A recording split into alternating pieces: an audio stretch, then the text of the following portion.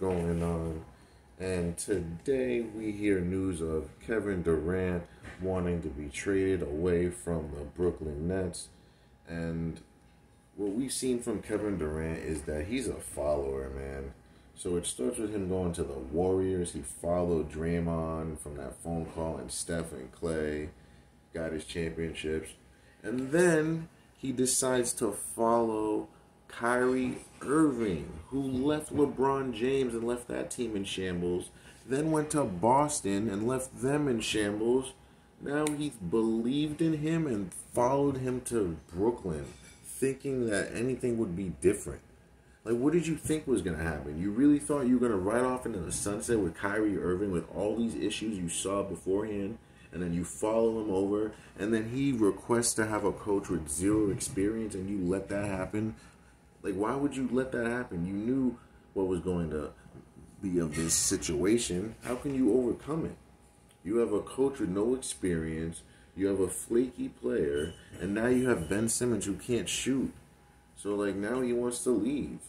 And he's talking about he wants to go to, actually, I'm not going to quote the teams he says because I don't want to misquote that.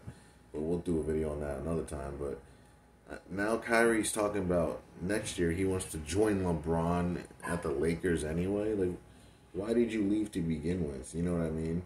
So that just shows you right there.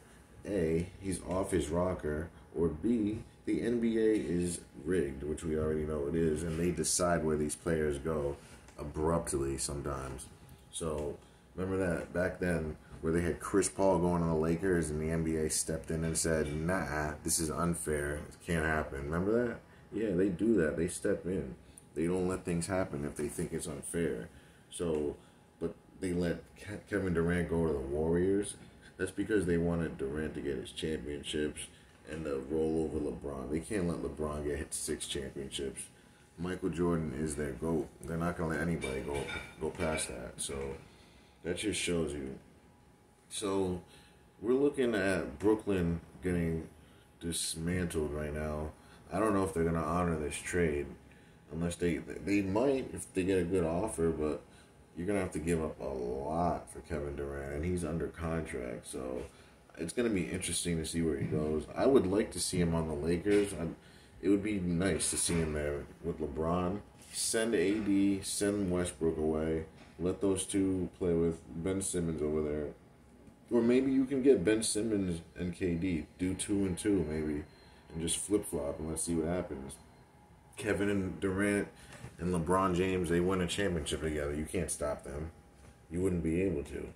And that's another reason why the league won't let it happen. So the league's going to make LeBron go through another year, get another year older. Then they'll let Kyrie go there.